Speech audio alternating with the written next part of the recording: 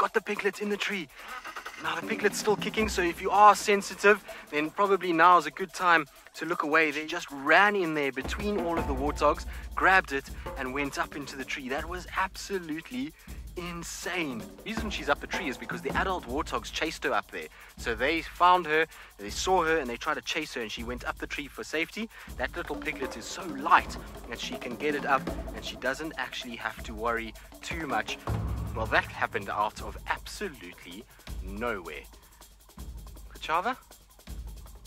Well done, girl. That was quite something. I did not expect that at all. There is a tactic that you see from male leopards a lot more than you see from female leopards, and she's brave to go and try and tangle with warthogs.